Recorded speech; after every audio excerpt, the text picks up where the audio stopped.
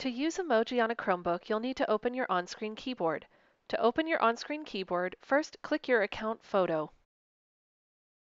Next, click the gear icon to be taken to Settings. Scroll to the bottom and click Advanced. Under Accessibility, click Manage Accessibility Features. Under Keyboard, click Enable On-Screen Keyboard. To use emojis in Seesaw on your Chromebook, go to Make a Post in Seesaw. When you go to type, your on-screen keyboard will now appear. Click the little emoji face in the bottom left. Then click the emoji you would like to insert. You can also insert an emoji by copying and pasting from the web. Find your favorite emoji website, copy the emoji, then go to Seesaw and paste it where you'd like the emoji to appear.